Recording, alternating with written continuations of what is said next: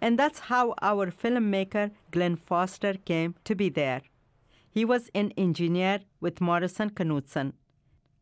MK drove roads through the desert and canals through the sand. It built 3 colossal dams at lightning speed. Foster and Mehtabuddin went out to film each stage of the project in detail, from the grand opening of the dams to the narrowest canals, spreading across the desert.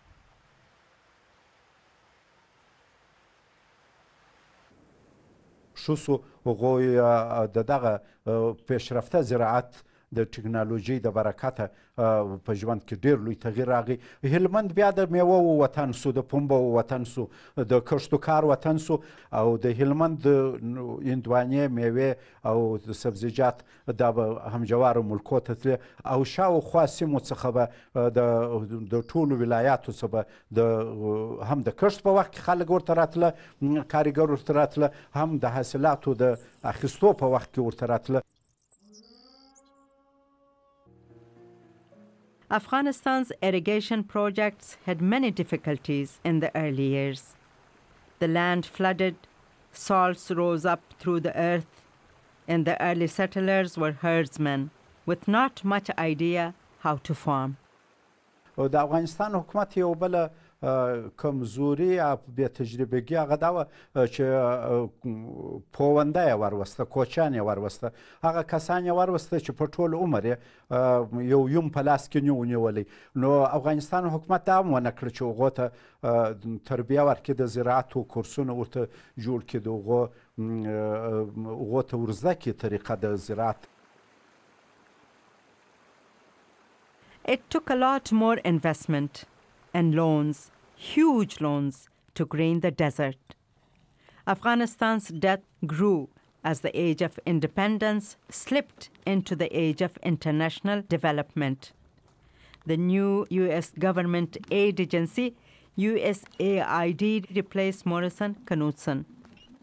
لکن دا پروژه بالاخره کامیاب سوه او په 1980 کې دا پروژه ډیره کامیابه وه، چنانچه هغه وخت چې په 1980 کې مسلسل اویا کې وچکالي وه او په افغانستان کې سخت د غنمو د غلې قلت و، دې پروژې ډیر لوی کردار ادا کړی.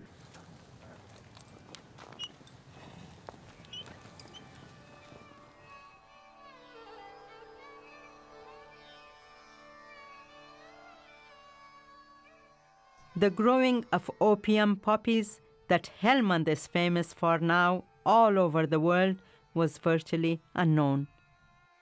هغه وخت زما په یاد دی زه د هلمند شمال ته تللی وم، مرکزي ساحو ته، جنوبي ساحو ته، تقریبا ټول کلي ما کتلي وه. په یوازې په د هلمند په شمالي برخو کې د مساکلا په شمال کې، باغني و باغران کې، چرمستان و هغه ځایو مرکزي افغانستان کې د هلمند څوکې چې موشتې دي هلته تاریاک کرل کېده چې ډېر کم کره کېده او هغه موږ د هغو څخه ضمانتونه اخیستې وه چې بیا به نه کري او په عوض کې مو ځینې خدمتونه مو ورته وعده کړې وه. لکن په نور هلمند کې چې مرکزي هلمند و یا کښته هلمند و، په دې کې ما درته وویل چې خلکو تاریاک نه پیژندل، حتی ګل یې هم نه پیژندی او خلک ډېر ارام ژوند یې درلودی.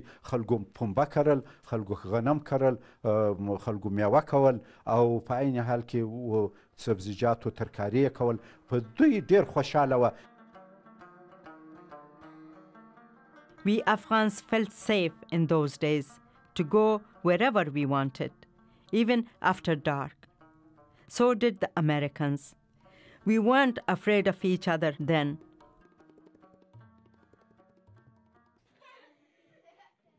The American technicians didn't come to Afghanistan as single men for just a few weeks as they do now. No, they brought their families, their phonographs. They brought their swimming costumes.